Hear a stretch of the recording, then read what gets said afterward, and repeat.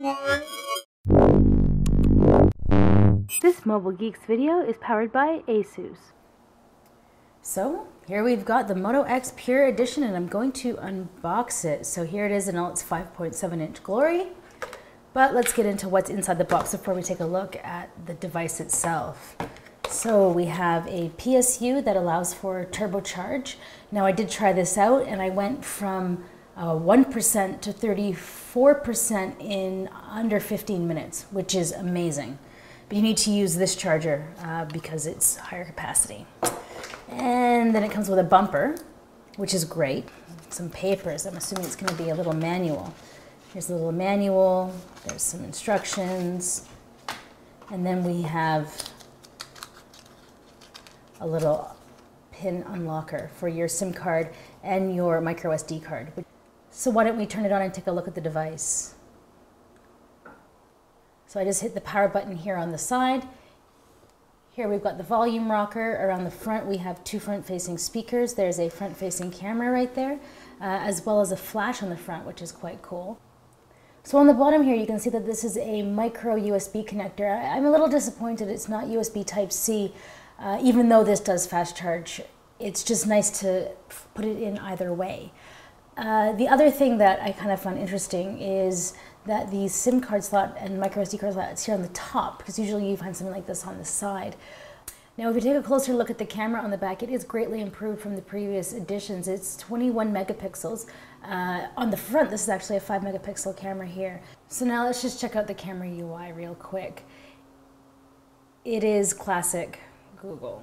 So you see here, this is where you kind of go through everything, where it saves to the camera. There's also 4K and slow-mo. And I've even taken a slow-mo sample of a lighter, which will give you an idea of how this reacts to exposure. So why don't we check out a slideshow of some photos I've taken, as well as the video.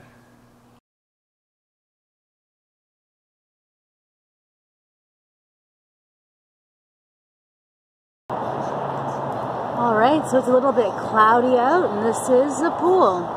We're doing a little bit of a microphone test. How do I sound? All right, now let's try a macro level video. So let's go in on this dandelion here, daisy.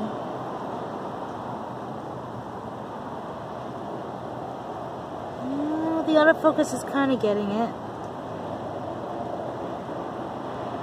All right, so now let's test the zoom. There's a cat. Let's zoom in on the cat.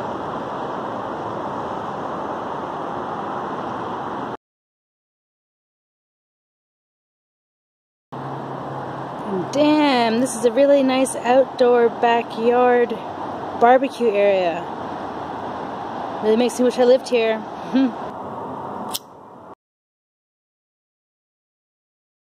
So step one, have a half-decent camera. To me, that's one of the most important things on a smartphone. This 21 megapixels on the back, 5 megapixels on the front. We have a selfie flash here. And actually, why don't I go ahead and show you what the video on the front looks like. All right, here we have the front-facing camera outside. I'm a little bit backlit.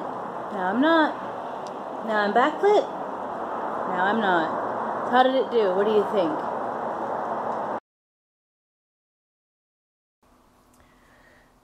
So now that we know that it has a half-decent camera, what about the rest of the... So now that we know that it has a half-decent camera, what about the rest of the device? Well, this is a 5.7-inch display. It's 1440 by 2560. It's got very decent viewing angles. It's bright. It's bright enough, definitely. So there we go. If I pull that all the way up, it actually blows out the camera. I'm going to pull that down just so that you can see things a little bit better. It's also running a Snapdragon 808 processor, which is something that we find in other high-end flagship smartphones, but ones that are $600, $700, $800. So the fact that that processor with 3 GB of RAM is here in a $400 smartphone that comes with a 3000 milliampere battery as well and 3 GB of RAM. On top of the micro SD card, it also has options for storage, 16, 32, and 64 gigabytes. So there's a lot to be said about this $400 smartphone. Now to show you a little bit more about the performance, I can just navigate around and just show you how quick things work. So taking a look at the performance, you can see that it's fast enough. Everything about it is quick. I haven't had any stuttering yet so far, but why don't I play some Asphalt 8 to give you an idea of what the gaming performance is like on the Moto X Pure Edition. Okay, now I'm in first. Nice. Oh, turn, Nicole. Turn. Oh. Okay, well, so far so good. I'm running into stuff. Whatever. All right. So, it has loud enough speakers. If I were able to play this game a little bit better. So far, it's not getting warm at all.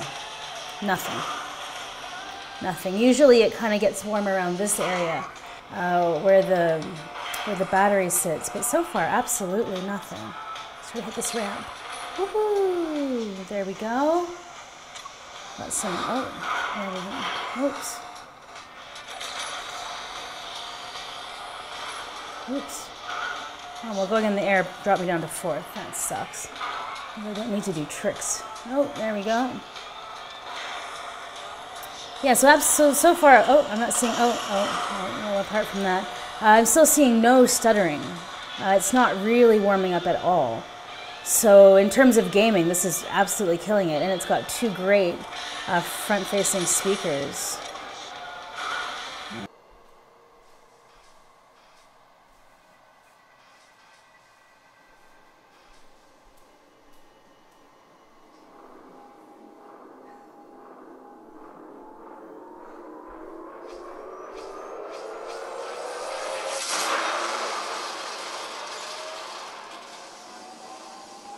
So one of the advantages to getting a Nexus is that you get a pure Android experience. You don't get any extra overlays or any extra just weird janky areas. It's basically, well, it is pure Android.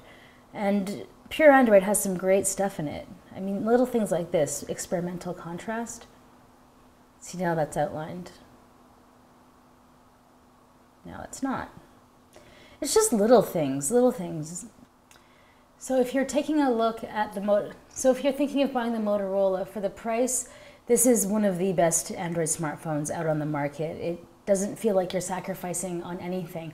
If I were to put this up against the OnePlus 2, same price point, this feels complete. The OnePlus 2, because of the software, just feels like you're missing a big part of the experience on the phone. The camera on this is definitely capable of some great things. The display is bright enough. The UI, with being pure Android, is good. The 3,000 milliampere battery is enough. This will get you through all day for sure if you're a heavy user. But this isn't exceptional battery life. This isn't a day and a half if you're a heavy user, or for sure you don't need to charge before you go out for like a really late night on the town. You're going to want to top up. But having said that, it has the 34% in 15 minutes, which is actually what I got. So the fact that you can quick charge your battery life, you're just going to need to get quick charging adapters, and you can get quick charge external battery packs as well. So this was just my unboxing and review of the Motorola X Pure Edition. I'm a big fan. If you're looking to get a 5 points, you don't mind it. If you are looking for a slightly bigger device at 5.7 inches, you cannot go wrong with the Moto X Pure Edition. I'm your host, Nicole Scott, for Mobile Geeks. If you haven't already, if you're thinking about picking up the Moto X Pure Edition, let me know in the comments. If you're not, also let me know why you're not interested. If you haven't liked this video, why don't you go ahead and do that? And if you're not subscribed to our channel, every subscription really helps us out. I'm your host, Nicole Scott, for Mobile Geeks.